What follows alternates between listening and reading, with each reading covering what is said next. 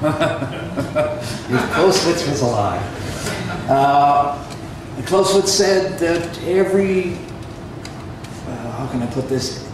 Every era and societal economic epoch has its own set of social norms, thinking, and ideas about the nature of warfare. I think he would be able to understand it, even though it's something that would be largely alien to his world, which of course is the French Revolution, Napoleonic era. In terms of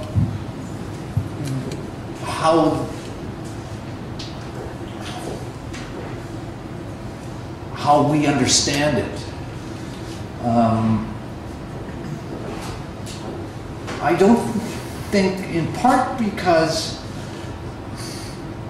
Canada by its nature, as I sort of mentioned in my initial comments, we don't think big picture.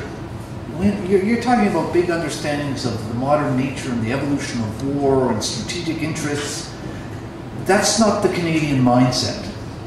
The Canadian mindset has always been a level or two levels below. In World War II, when at the end of that war, even before the end of the war, Canada's contribution to the war effort was roughly the 4th largest military power in the world. Where did we stand at the higher levels of thinking? We didn't.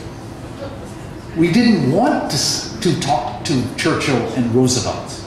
As the saying goes, Mackenzie King at the Quebec conference served lunch and tea. And there were political reasons why that was the case. I think the answer is difficult in my view. Part of it is trying to understand the extent to which the lessons of Iraq and Afghanistan is absorbed by the major allies, and particularly the United States, is basically the way we're going to follow. And that answer, if you think about the world as we are now and project this as the world of the future for the rest of my lifetime, however long that might be, is a world where we're not going to do nation building anymore. That doesn't work. We're going to be very reluctant to commit ground forces to these events. We'll commit support. We'll commit air power because it's relatively cost-free to us. That may be the lessons we've learned from Afghanistan and looking at the American experience in Iraq and Afghanistan and elsewhere. What it means in terms of when we think about if we're headed for a major Cold War type, and I hate to use the word Cold War because it's misunderstood, but we're headed for, if we think about the American strategic pivot to Asia, if we're thinking about the evolution of an emergence of an adversarial relationship between Beijing and Washington, and how then we will reply to that, that will be largely to determine how that relationship plays out relative to Washington and how we perceive it. Everyone else will set the conditions for us to respond. I don't know if I've answered your question because it's a tough one to answer. Well, I'm going to answer it from a different route because I think Clausewitz would recognize it, and I think one of the things Clausewitz always said is you have to be ready to adapt.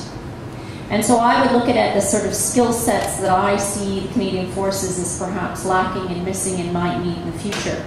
And when you look at, for instance, the United States, whereas they were looking to set up a cyber security environment, so, you know, not only Army, Air Force, Navy, Marines, cyber, we're not even close to that level yet. But if you're somebody who has any sort of cyber skills and you want to sign up for the military, I think you have a very bright future ahead of you for a variety of reasons. I think the other one I'm surprised we're not seeing more of across all militaries is more forensic accountants. Because we've got to get a little bit smarter about getting ahead in these wars and tracking down the money. It is amazing to me ISIL has the amount of millions they have.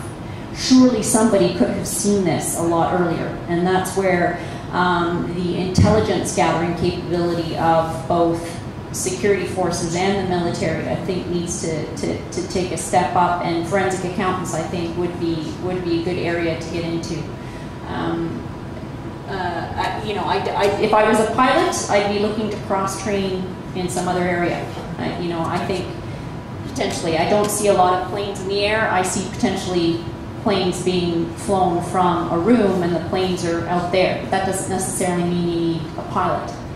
I think if you're in the Army and you're artillery, I think that's going to perhaps change as well, as we've seen the nature of warfare in terms of what our land forces do. They're going to have to be not just infantry. If they are going to remain in the Army, they're going to have to also take into consideration the state to the civil power role, and they're going to have to cross-train in a lot of different areas.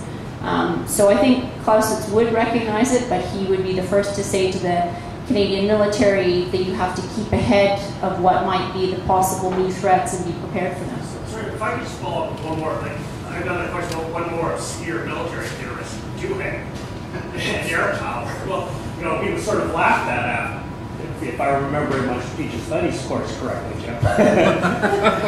Has it turned out that he was actually right about air power? Not necessarily that it wins wars, but maybe that's all that people are going to use. Politically, yeah.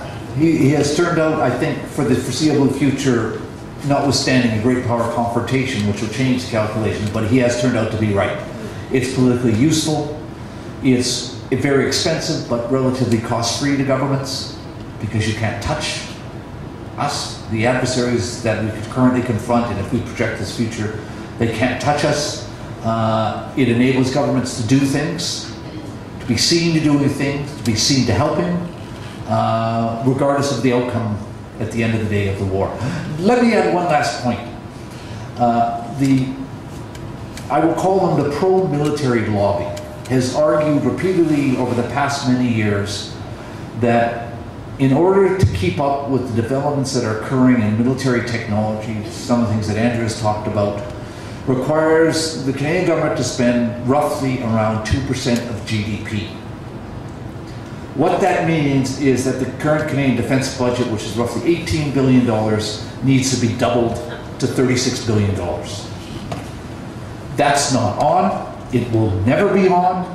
No government will ever do that. And the pressures then on hard choices within the military relative to thinking about where we want to invest, what we want to commit, become greater and greater over time. Because I see nothing that's going to change because society doesn't want it.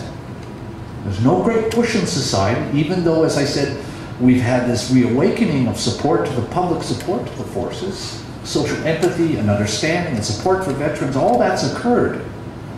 But that is not matched with any sense of a political force which is going to tell the government, you must spend more. That breaks in a firm line. Yes, we love the forces. Yes, we love what they're doing. They're doing wonderful. We're great. Support them. Should we give them more and more money? No. I have to say, Brian, I also think command of the oceans is really, really important, and you can't do that from the sky. You have to actually have a blue water navy for that, and I think still in many cases. So, and now we're concerned about under the ocean, and we're concerned about space as well. So the military is about to get, you know, they could be a lot more involved on all sorts of new frontiers.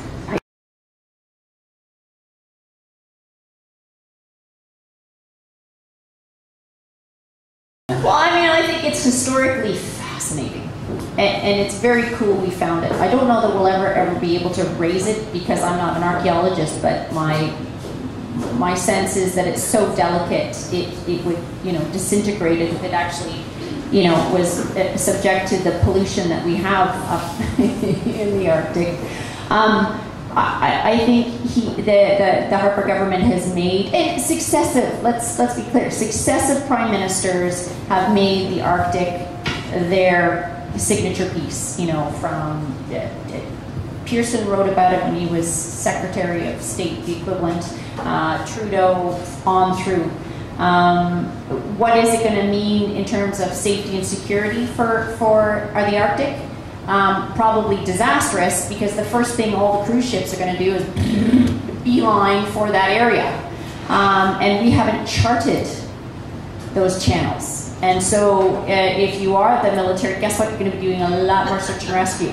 So from the military standpoint, probably disastrous. From a historical standpoint, I think it's very interesting, but we keep thinking this is a Canadian ship. Franklin was English, and all his crew was English too, so I think we need to remember that. I guess I should have asked a more leading question. Do you think it has something to do along the lines of what you were talking about the War of 1812 recognition, sort of establishing? It won't do anything in terms of First of all, nobody's ever said that the Northwest Passage isn't Canadian. Right. So whether we find the Franklin or not, it doesn't make any difference. No lawyer is going to say, yes, but look, we have this piece of... About differentiating ourselves from Americans, showing Canadians. Well, again, but the Americans would be the first to say, weren't they British? They were Canadian. So I'm not sure we want to play that card too much either. It's just, I think, historically fascinating. It's fabulous that Parks Canada is in the lead, that Parks Canada will remain in the lead. I think that's important. It should be Parks Canada. And so long as everybody else in the world doesn't try and come to that part at the same time, because we're not ready for them. There's no infrastructure up there. We need to have a plan about how we're going to deal with this increased traffic. Maybe I could add quickly, and partially to round up my comment about the War of 1812 from the first question asked. Maybe the Prime Minister is just a history buff, and he likes history. Maybe it's a simple explanation. Is that all that?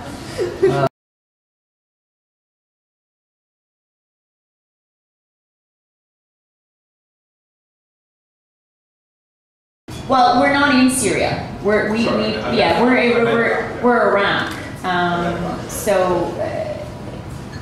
So far it's a 6-month commitment. That being said, it started a lot earlier than the 6 months.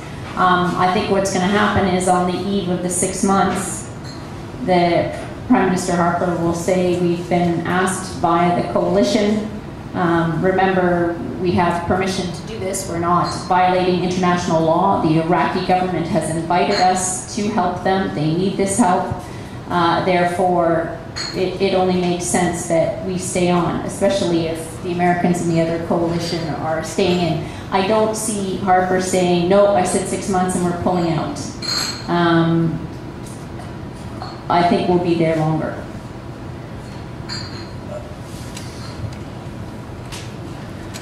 It was as a function of events occurring beyond Canadian control, the government's control, an issue that pops up on the political agenda, which the government is driven to deal with. And the government responds for a variety of reasons. You could go into the reasons why Canada decided to come. It's not surprising they were going to go along once the Americans and the NATO allies and the other states in the Middle East all pushed this. It's a cost-free political exercise because at the end of the day, its salience is near zero. It popped up, was dealt with, independent of what you think the government, how forthcoming the government was or wasn't, and the stance of the opposition parties on the issue, and it's gone. It'll pop up in 6 months again for a day or two, and it'll be gone.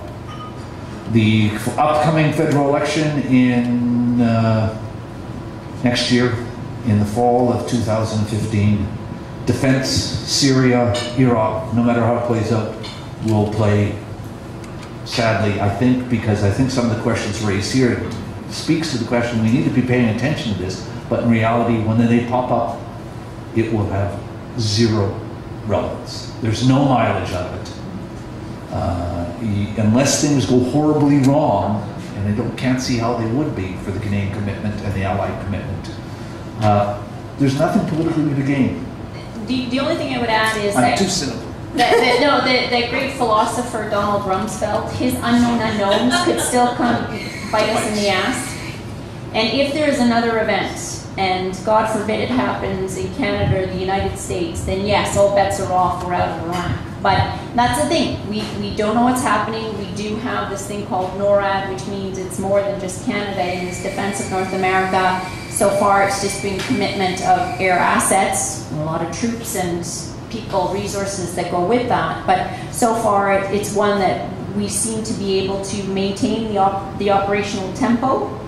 I'm not sure though if you ask that military themselves if they're happy with the operational tempo, because it is difficult when we have forces in Lithuania, in Kuwait, we also have UN missions. So it's going to be those unknown unknowns that come out of nowhere that's going to keep us scrambling. And that's why the Canada First Defence Strategy is actually important, because it's in these time of crises we want somebody to have thought through, right, what should be our priorities, so we're not making decisions, you know, based on emotion and panic. Let me add one thing, and let me ask all of you. And don't misinterpret me, because I'm not trying to be cruel. You are. Fine, I always am.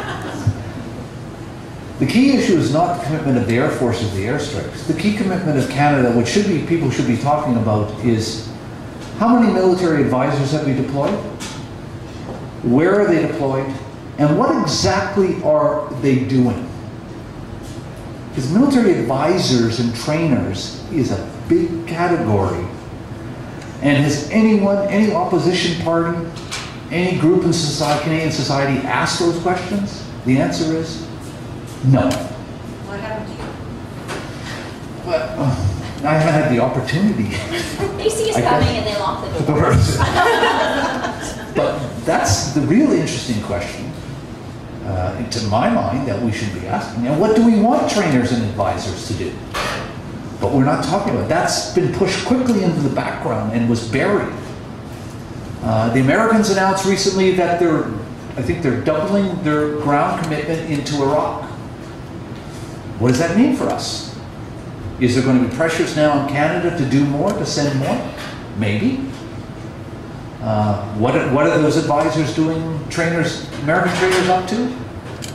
And what are ours? I mean, these are really the key questions in terms of political considerations, which I would expect people to be asking. But And all at a time when the military has to find millions of dollars. Which they don't have. Which they don't have, Yeah. so. 7:15 is upon us, so please join me in thanking Jim and Andrea for a very interesting and important reason.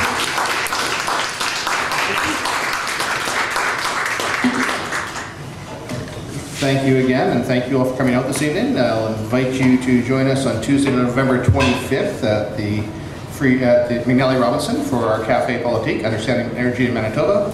Once again, feel free to fill out your feedback forms. We get a lot of our ideas from you, what you'd like to hear next. And thank you again for coming this evening, and thank you for your questions. Have a great evening.